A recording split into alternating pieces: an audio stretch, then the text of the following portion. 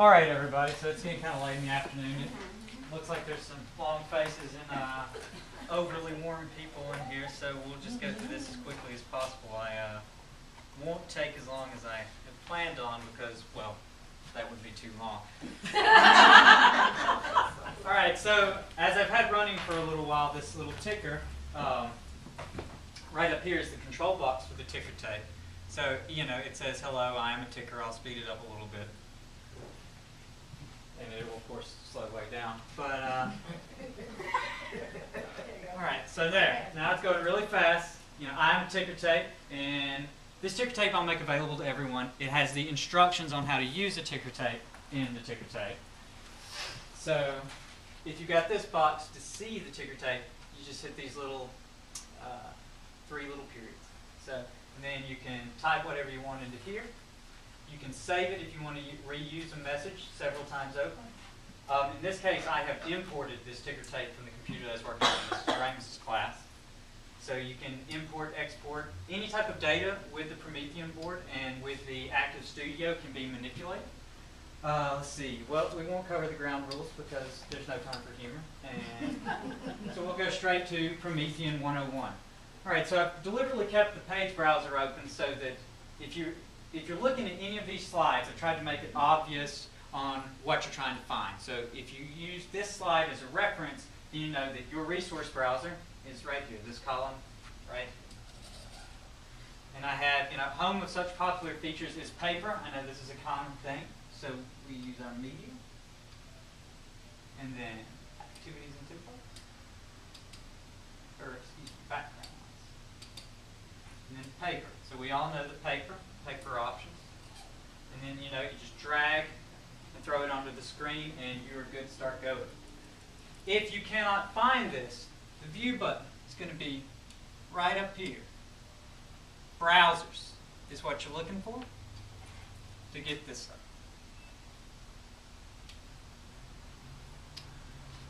All right, so your trash bin's down here if you just need to get rid of anything on the fly really quickly. Can't really see the little guy because of the sticker, but there he is.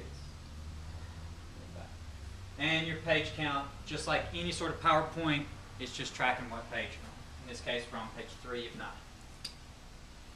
So, this is our adventures in importing media. The Promethean board lets you import any type of media that you can think of, be it a website link, a existing PowerPoint. I was initially going to put a PowerPoint in here, but I didn't really have time, and I decided to just use the Promethean PowerPoint system itself as the PowerPoint. But you can import a PowerPoint from, say, Ms. Tucker, if you wanted to import your PowerPoint that you gave for your last presentation into Promethean board to work with it. However, you could do that. Okay.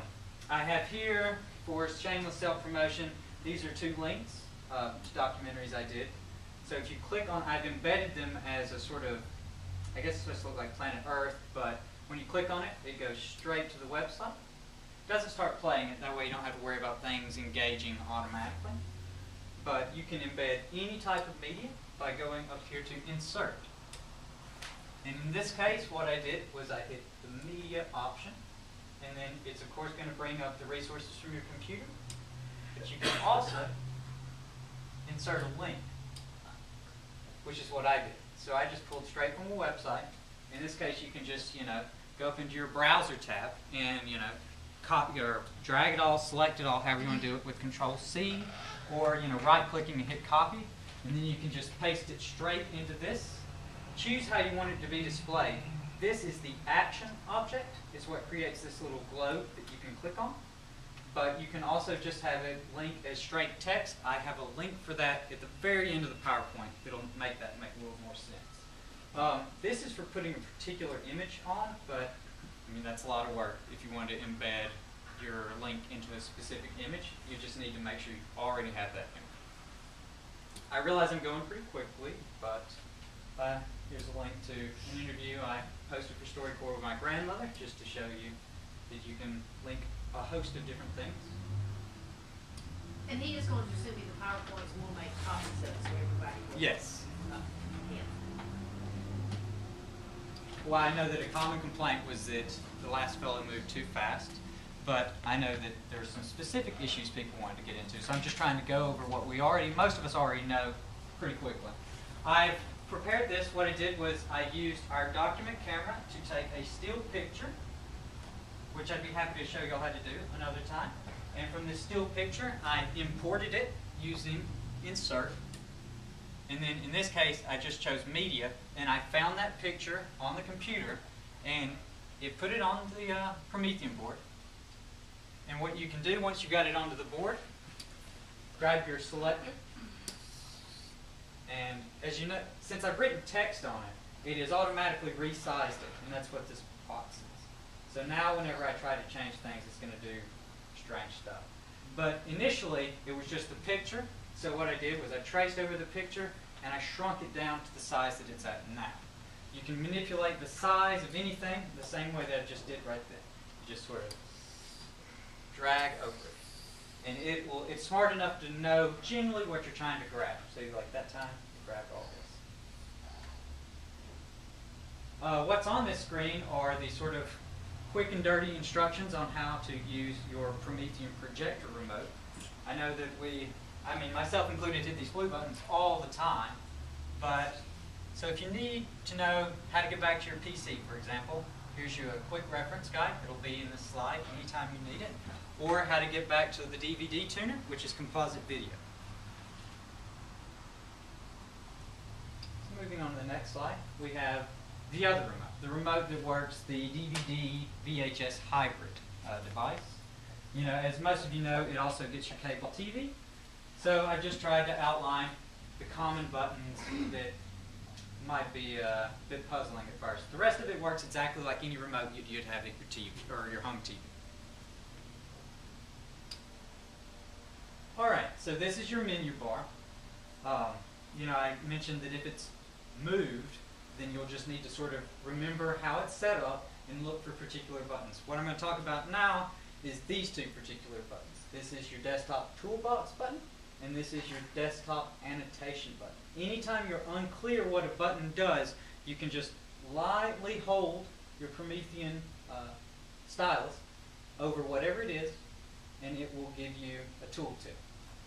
So what we're going to do now is hit the desktop annotation button, which is this blue screen with some squiggles, sort of to indicate that you're drawing on your desktop. So you're going to draw on the desktop.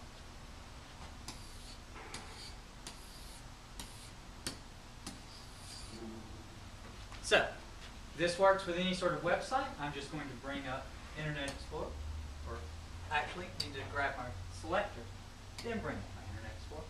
So if you want to bring up a web page, a few of you have brought up some of the Scott Forsman mathematics web pages before, and instead of having to worry about the document camera if you can't get it to work just right, you can just bring up the actual web page itself for workbook pages. I know Miss Robbins has done. And then you can literally just, full screen it, and then just write on the page, like you're writing on the web page. Spray bottle, of course, will quickly, bring up your different clear annotations options. So in this case, we'll just clear that. So again, this button right here, desktop annotation, is what allows you to just write on the computer blankly outside of Active Studio. So I'm going to hit it again, and you'll notice when it goes back to the Active Studio, we actually have a new flip chart called Desktop Flip Chart. The Desktop Flip Chart is just the software's way of saying, okay, if they need to write on the desktop, then you can just select that, and it'll go back to this. Yes? Is that the same thing as writing on, the other, I call it Elmo, but is that It's the same thing? functionally the same, but this is a way you can do it without having to get into the Elmo. So if you just want to use like an online resource without actually having to have something underneath it. But I enjoy having something underneath it, so will I be able to write on that? Yes, Okay. you will. By doing that button? No, you'll Okay. still need to go through the motions of opening up the active view software for the Elmo, and then live viewing it, or freeze framing it. What you've been doing basically with the Elmo.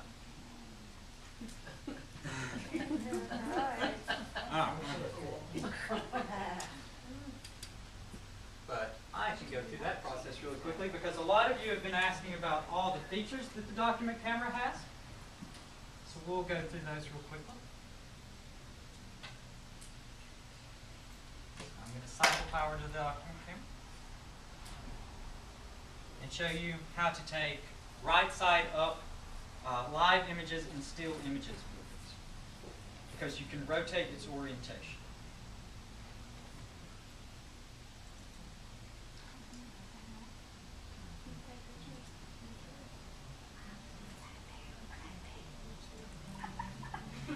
Alright, so we can see everybody that's kind of upside down at the moment. I'll make this full screen. We're going to go back to this, and I'm going to close the desktop annotation. And then minimize that so that we've got this. Most of you are, at this point, are used to working with the document camera at some point, or somewhat. So we have an upside down image, and it's really blurred. We want to first focus and white balance our image by holding this button down and releasing, and it'll start cycling through its focus very slowly in this case. There we go. Alright, image still doesn't make any sense though, so we can hit this blue button to bring up our extra buttons. This one's for saving an image. This one's for shooting a movie. Since we've already got a movie being shot, I don't need to shoot a movie of shooting a movie. This button right here, green button, is your menu options. Camera settings. So, this button right here, rotate, does exactly as it suggests. So now we have a right side image. So if you want to take an image of your classroom, now that you've got it the right, we've got the proper frame, it's properly focused. So I just took a picture. Hope nobody was asleep. Alright, so I'm going to rotate this back the other way so that the next person that comes along doesn't think it's broken.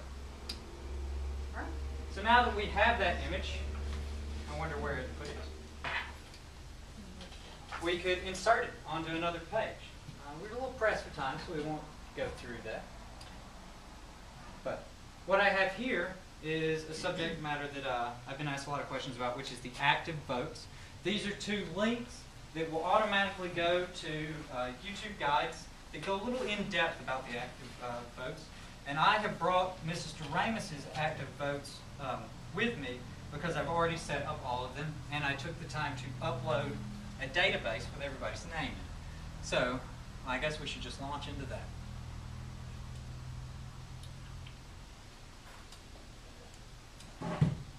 So you'll need to have your browser open. The last button on your browser, it looks like the remotes. Active button. So this computer hasn't been configured for them, but it does have an existing database. So we have a little bit of work ahead of us. So it's this button for registration. And as you notice, I have a database that's popped up with everybody's names. And if you have your computer automatically set up like Mrs. Ramus's computer, you can just hit automatically assign devices. And I have set ours up so that it will automatically assign devices when it's the students to the students based on alphabetical order. So the device number 1 will be, in this case, Shatisha Allen. I've also set it up the same way as far as our database goes, although it looks like it may have rearranged itself up certain first. But since this computer's never had active votes hooked up to it, we're going to have to do the registration, which is the lengthy part. These are what you want to register, your active votes. So register. Choose the number of active vote devices you would like to register. I know that I have, I believe, 21 or 22 that are actually capable of it, and I think there's, 17 of us, but for the sake of just getting a few out, we'll do 5. All right.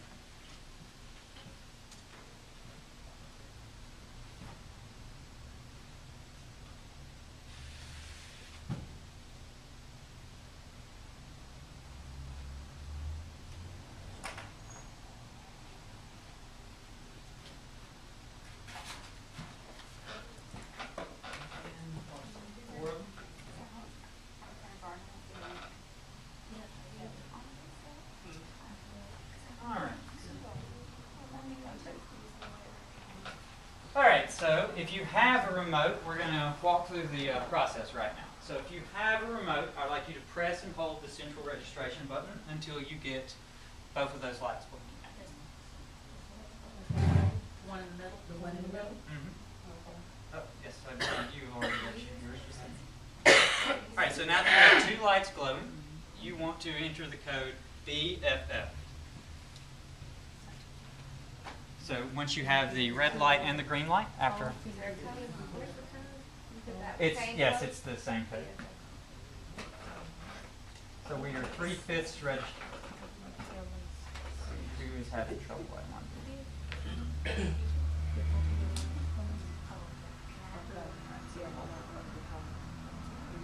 So now we have our two buttons lit up. And the green top means it's registered. So we have one left that's unregistered. Might be that. I think it works. Okay. How can we tell if one of those numbers is off us? Well, let's see.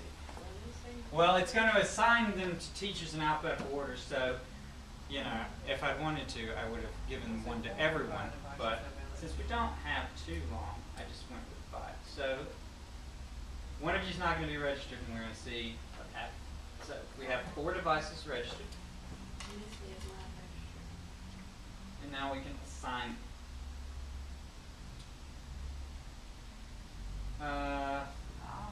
Well, there are the 4 devices. All right. So they've shown up. But wait, someone was doing something. These are the 4 devices. So we can move on to a question. Are you having fun? Yes, that is an authentic question on an authentic PowerPoint. And you can authentically answer it with your remote if you have it.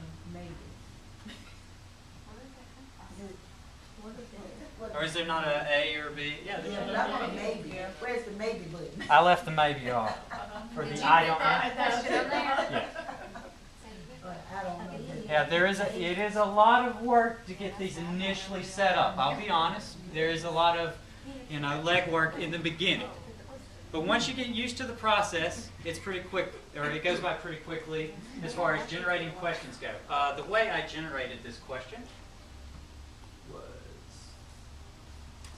insert.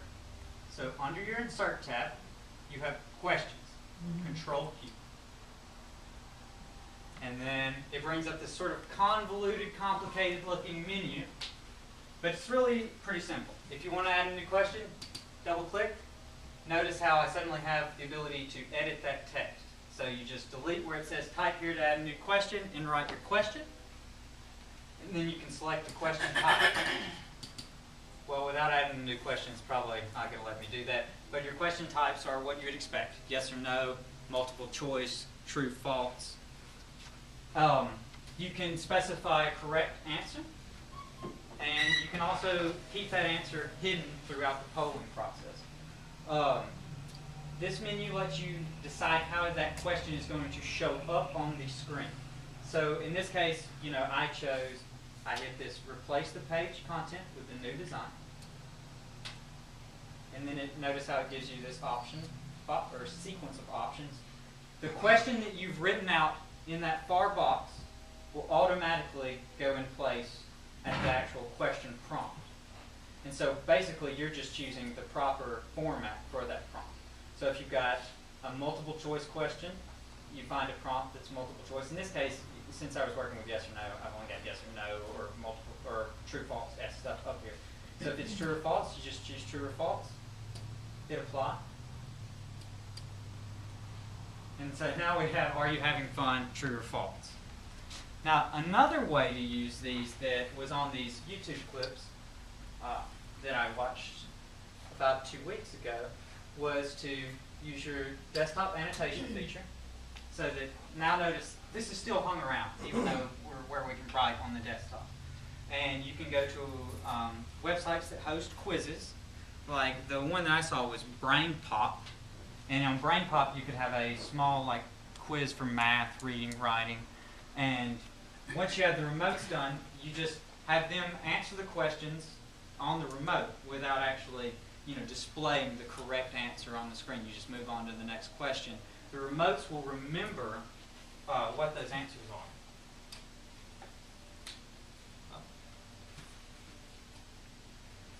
But since we don't have any active device polls, it's a little difficult for me to, without having to assign all of the remotes to everyone, it's a little difficult for me to show you on the fly what it looks like when someone's selected an answer.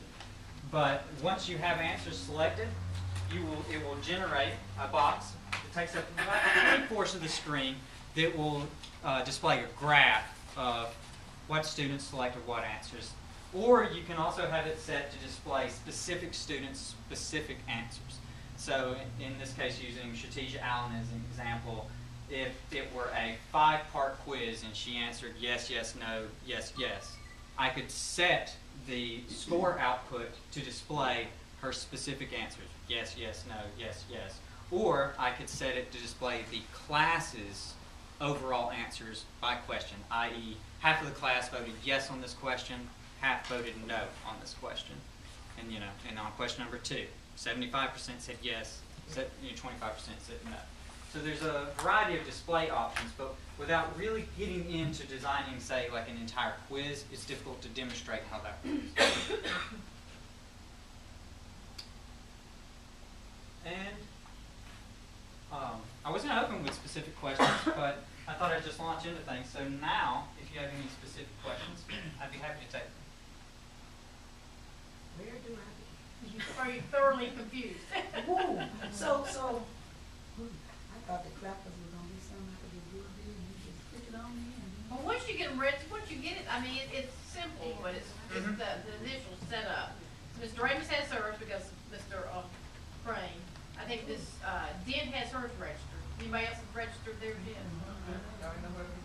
The trick to registering them is to try and engineer ahead of any long-term problems you might encounter.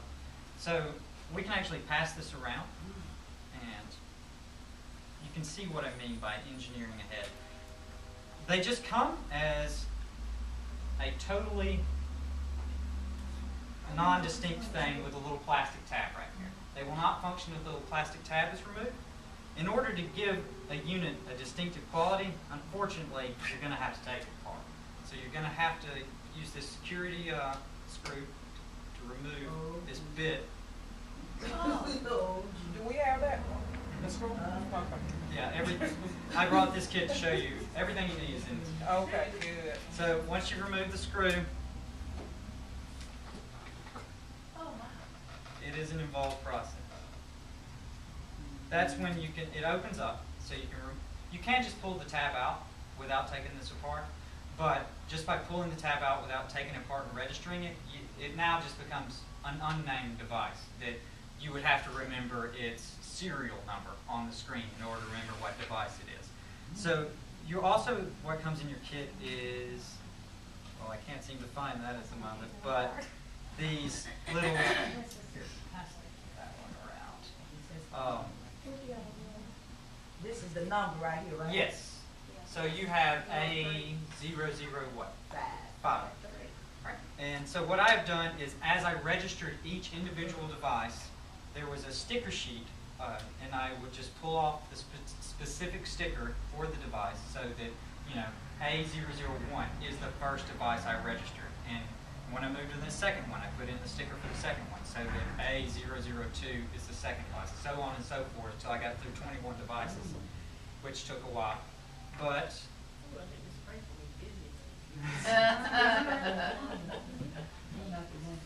but I did it that way so that now all you have to do is maintain a specific database of your students, which we naturally keep a roll of them in alpha. So each year or each time you get new students, it can just redistribute like I mentioned at the beginning. Yeah, number one, first student on your roll will be. So once you get over all Once you this get all little- this, you can always use it for you. You don't have to change it every year. Once you get this part done, it's done. Mm-hmm. Yes, ma'am. Yeah. So you won't have to do it again next year. Or at least doing it this way. I imagine that if you didn't really put a lot of thought into it, you might find yourself redoing it over and over and over again. Even though this way might take a little while in the beginning, it saves you the headache of having to revisit these, except when you need to change their batteries. Which, by the way, this is how you change their batteries. So you have to take them apart. They do use batteries.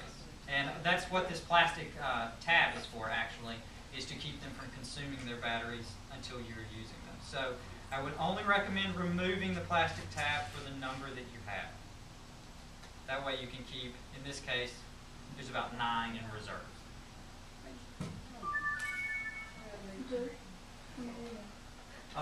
I think they will stand up to a lot of punishment. They seem to be built reasonably well, and they're pretty hard plastic, so you don't really have to worry about your kids tearing them apart. Beyond that, it is just about engineering ahead when it comes to using the active bows.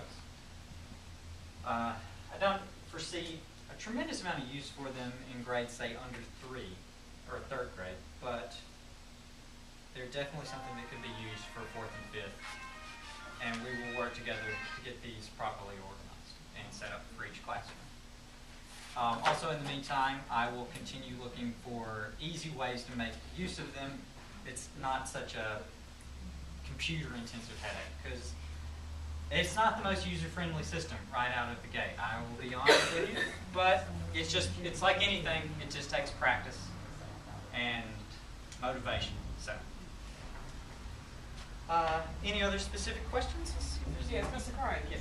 Now, once we get registered, this is Friday, I'm giving a test, and each child has his, what you call it, clicker? Multiple choice test. The data results are stored, fed into. It adds them into the database. I would have Okay. to show you once we actually once we start creating the test, I can really show you how to like that, but without actually sitting down and spending like 15 minutes on one And together. each child's answer is recorded by his or her name. Yes, somewhere. if you engineer it this way, it will Right. always keep track of it. And from that point, you can just maintain a separate database of their scores from, say, the beginning of the year onwards. And you can export those databases into like an Excel spreadsheet to track change. It's a really open-ended system. The Promethean board's meant so that in this particular program, the Promethean Studio, is meant so that you can plug data into it, and that you can pull that data out of it in order to use it for other things. And then like at the end of the test, you'll be able to bring your 5 question and whatever, the scale is, transfer that, into your grade book. Sure, you could. Although sometimes I would worry about the fallibility of these machines. So there's always that, possibility. Any other specific questions? Anyone have this? Can you make that blank and start at the beginning and show us how you built that? How I build? How you built a slideshow? Oh, sure. What we'll do is we'll open up a new flip chart. And that's under file? Mm-hmm. Okay. File, new flip chart. And the way it starts out is, doodle, doodle, doodle. All you have to do to create a new page is just page over. And then let's say I accidentally page over a few times. So now it will just remember that I have, in this case, 6 blank pages to my one page with some random doodle on it. And as far as the style, it's just a matter of, browsing through your backgrounds. In this case, I just grabbed what I thought was some paper that had a little bit of contrast without having lines on it. And I just did that for each individual slide. So when I went over to slide 4, just grabbed a sheet of paper, drag it right back over. And then, the content per page is just up to you. But we will walk through how to insert media, for example. So let's insert media and find the Promethean where I hit everything. So let's say we want to insert a picture again. Since I went ahead and dropped the pictures that I'd already inserted, I have found my picture in the file. So I got it selected. I hit open. And you see it's just going to drop it straight into the surface. So this goes back to what I was saying. If you want to adjust its size, say sometimes it comes up too big, notice now it is just automatically detected, oh, he wants to work with this picture. So I've got these boxes around. And that was me. There we go. So now I can shrink it down, make it big. I can grab it, and then, I can rotate it however I need to. You can, these are what you'd see in any basic sort of photo editing software. You can crop it, anything like that. Let's do another picture. So it's just like, say, from the computer's resource library. So let's look at what Windows has as a sample picture. And that's me saying that I've already taken 30 minutes of good time. All right, so that time I just chose one of Windows' sample pictures, and it imported it straight into. Again, same basic principle. You can move it around as you see fit. You can write on it.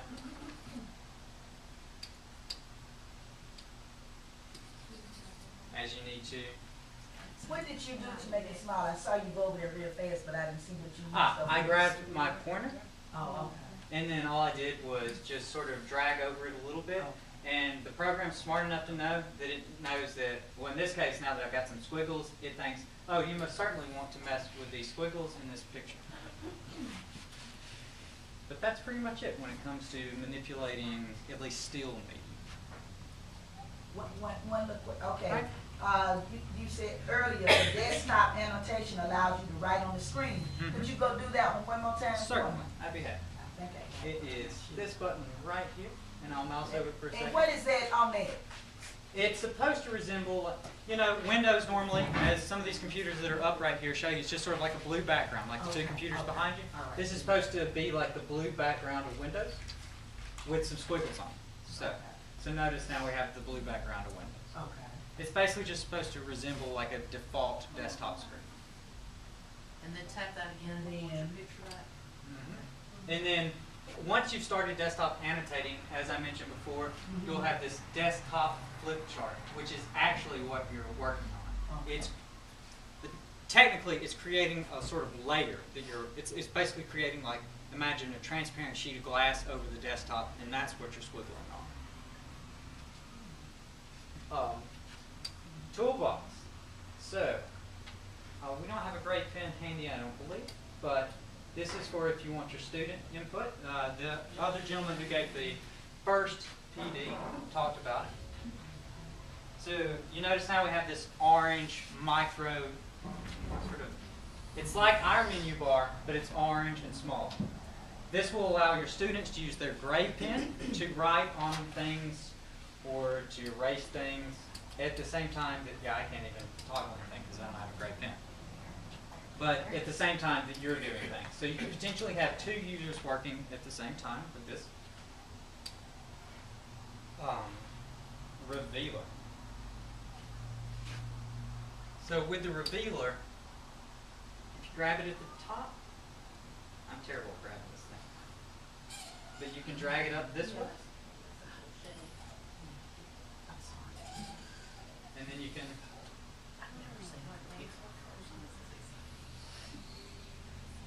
do that. So this is if you've got say the answers down here.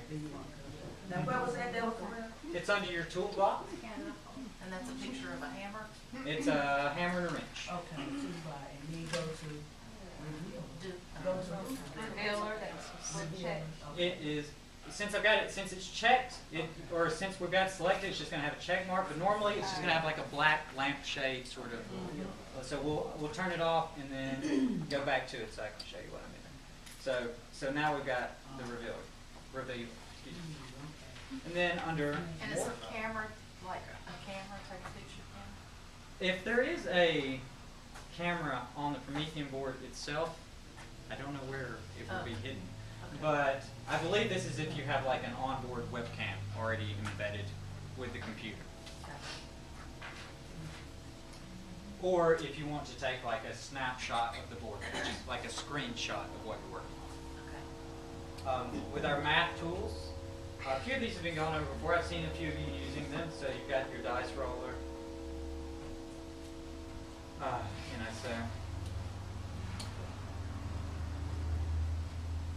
And then you can output that to the flip chart, and it will write it somewhere. Might not be able to see it. Might put it on top of our wall here.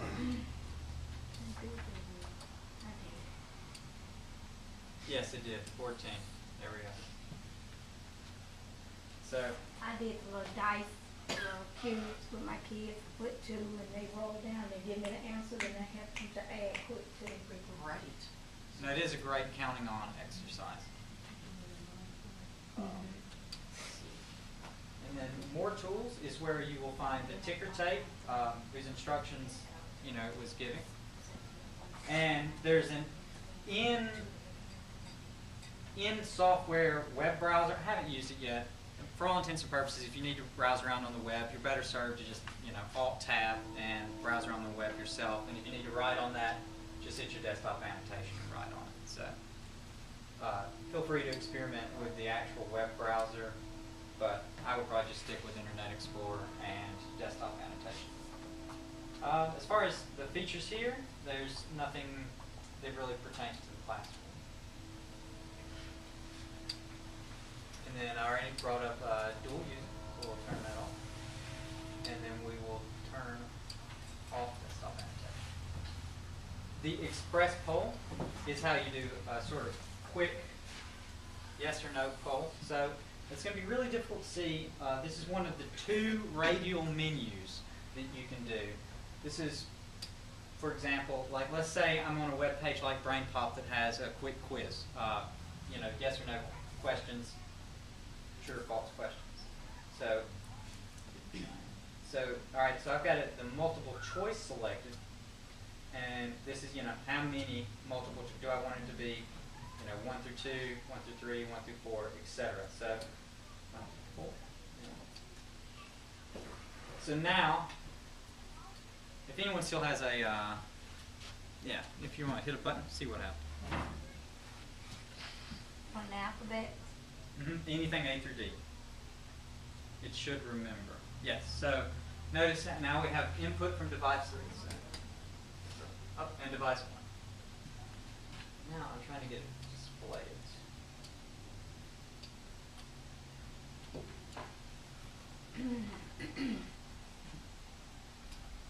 There we go.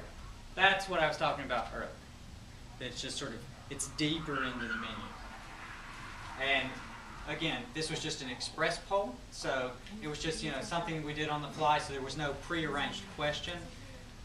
Again, if you want to see this in regards to like a test, you're going to have to prefabricate the questions and go through the entire process, and this data will be available at the end of that. So you can see I can have who answered what. This is what I was talking about as far as giving you a breakdown of percentage based on questions.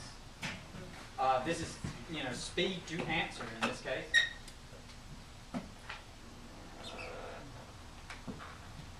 So you've got a bunch of different ways to visualize the data that you get and to break it down into hopefully something that you can make use of in your classroom. And so that appears when everybody has answered their question? Yes, or if you stop the time period, and it will populate the list. Okay. Because I did it really fast, but you may have noticed in the center it said, somebody hasn't completed the. So yeah, it will always give you a chance to make sure everyone's answered it. And you can also set a timer, which I'd be happy to show each of you individually, that at the end of that timer, it will lock them all out, so that if someone hasn't answered, they haven't answered. But that's pretty much it with the basics of getting started on the ActFocus. When you register these, can you use these in other classrooms too?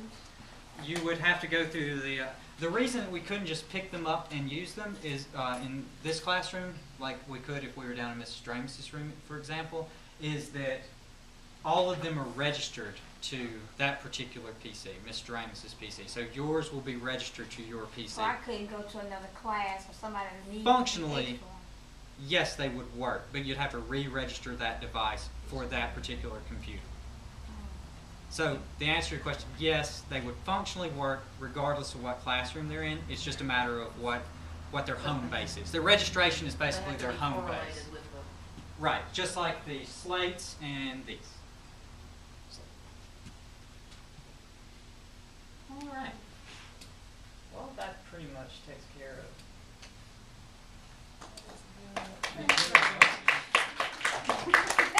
Very informative. Very. Can we get him to come to our grade level meeting? They'll work with him, his, you know, his schedule, Okay. Oh, I have and he can work in small groups too. one, Mrs. Crain. One day I was using active view writing. I think I was manuscript. Then as I finished each word, it turned to a type print.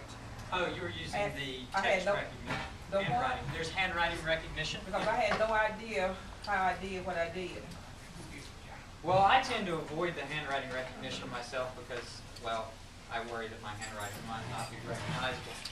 But, so I've got it turned on right now. It's just an option to turn on and off. So, you know, it should, in theory. Y'all get with him if y'all want him to work on regular meetings on Wednesday. So that'd be Because I didn't even know I had Check entered the into that schedule. zone. Well, now I can't go to work. Oh, okay. Good job, Mr. Crain. Yeah, good job, Mr. Crain. Yes. Are you not close